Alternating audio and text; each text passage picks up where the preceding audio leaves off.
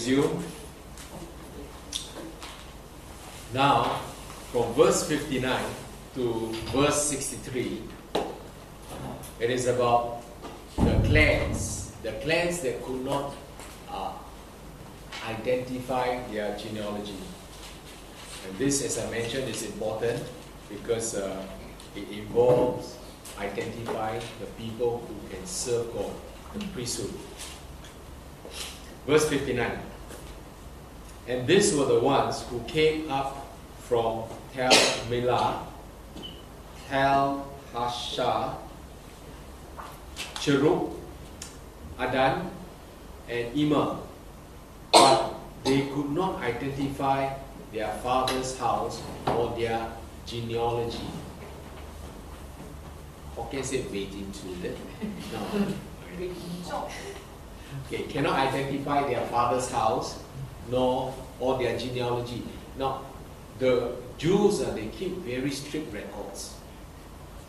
And they can find it in the synagogue or in the temple, who is the son of who is the son of who, and so on. And they can trace to their tribes. But they can't, because after their stay in Babylon, maybe the records have been lost.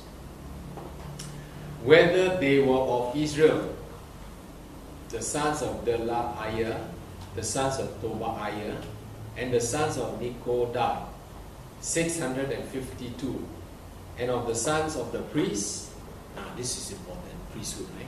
And of the sons of the priests, the sons of Habaiah, the sons of Kos, and the sons of Barzillai, who took a wife of the daughters of Barzillai, the Gileadite, and was called by their name.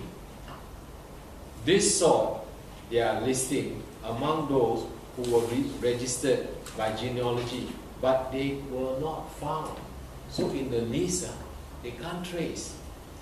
Therefore, they were excluded from the priesthood as defiled.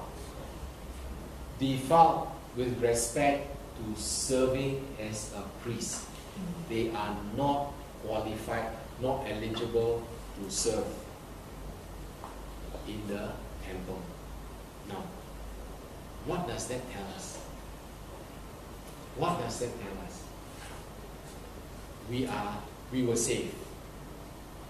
We are being saved. And we shall be saved. So you must remain saved.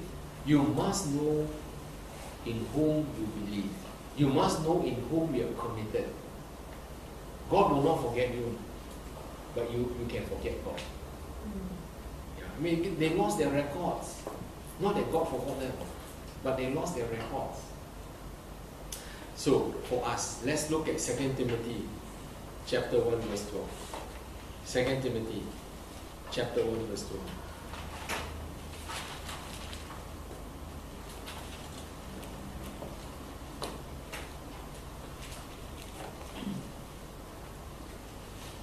For this reason, I also suffer these things. Paul wrote to Timothy, 2 Timothy chapter 1 verse 12. For this reason, I also suffer these things. Nevertheless, I am not ashamed. You know, Timothy, Paul went through a very tough life as a servant of God. For I know whom I have believed, and am persuaded that he is able to keep what I have committed to him until that day.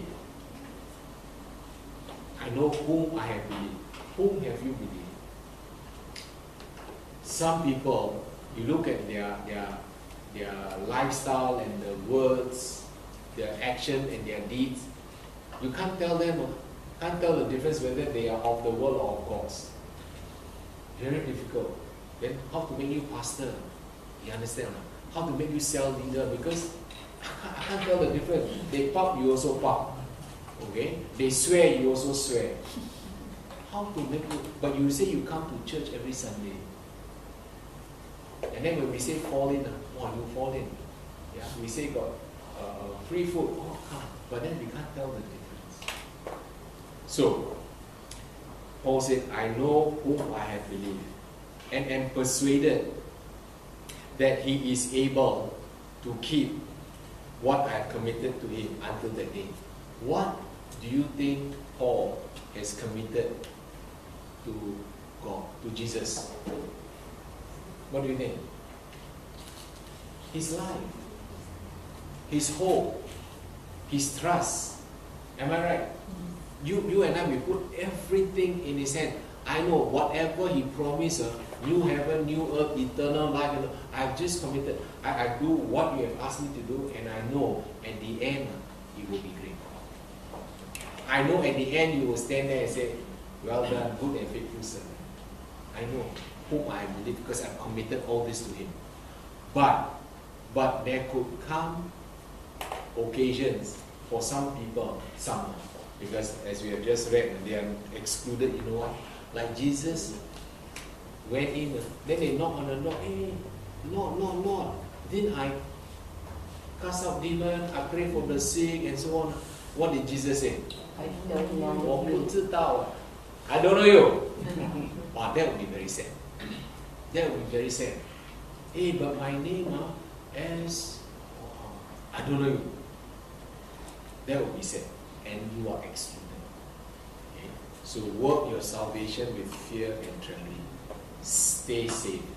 You must cross the finishing line, you understand? You must overcome. Nobody runs the race and the 90 mark stop and say, my name is Bolt, Lightning Bolt. Yeah, and I got the gold medal. No, Usain Bolt has to cross the finishing line to get the gold, right? Cross the finishing line. So, they were excluded from the priesthood as defiled. So be sure. Make sure you are sure. And the governor said to them that they should not eat of the most holy things till a priest could consult with the Urim and the Thummim.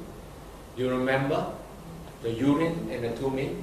These are before the priest. And the priest will take these two stones. Until now, they still can't be exactly sure what and how it was done. But Urim means light. And then Thummim means perfection. And then they use these stones as to seek guidance or a word from God. And the outcome of these stones, however, I don't know how they do it, the outcome will tell them yes or no. So they were not quick to judge. They said, fine, we are not sure, but we will check it out. Meanwhile, don't eat any of the holy things. You follow me? So they wanted to determine God's will. Meanwhile, so there is no condemnation. Don't be quick to condemn people. You read Romans 8 verse 10. Was it verse 1? Verse 1. There is therefore now no condemnation to those who are in Christ Jesus, who do not walk according to the flesh, but according to the Spirit. So, we may not be sure, but we will check it out. We are not condemning you. You understand? Okay? Romans 8 verse 1.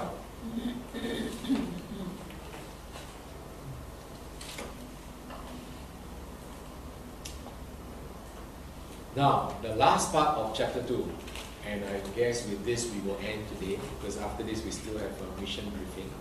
So from 64 to 70 is a summary statement to cover the rest. The whole assembly together was 42,360. So you want to write on your paper somewhere, 42360. The whole assembly together was 42,360. 42360. Besides their male and female servants, of whom there were 7,337. So, 7,337 servants are male and female servants. And they had 200 men and women singers. So 200. You add them up, what do you get? You add them up, what do you get? Now take out calculator. Like tuition.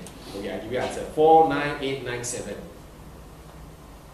49897. This was the list of the people who came back in the first return.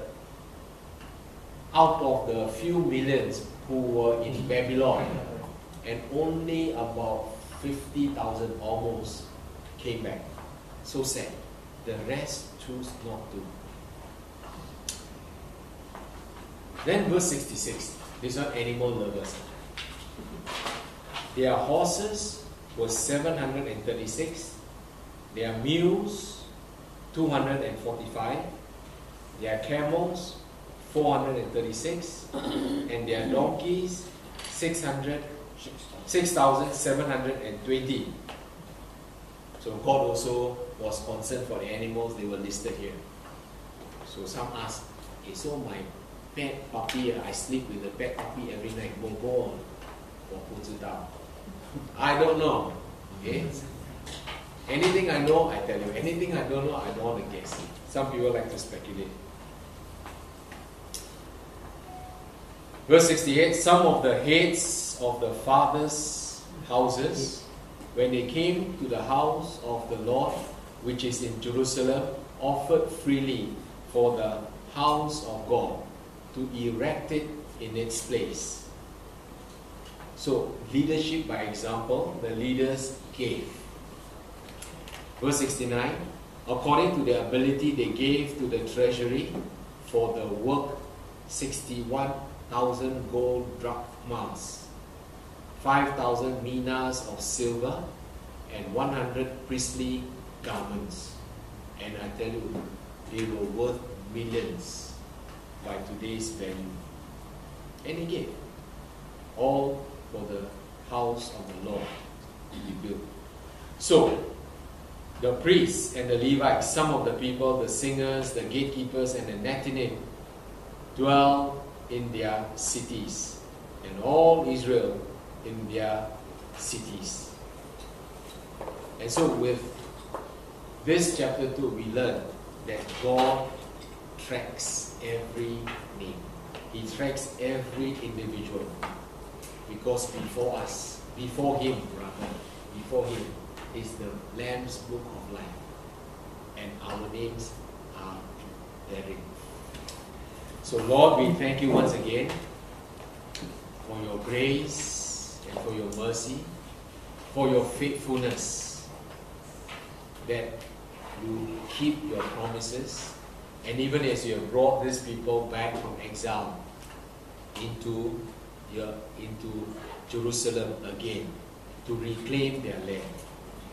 Lord, we want to say, even as Paul wrote to Timothy, we know whom we have believed and what we have committed to you, Lord. You will keep it until the day of Jesus Christ. We thank you, Father, in Jesus' name. Amen.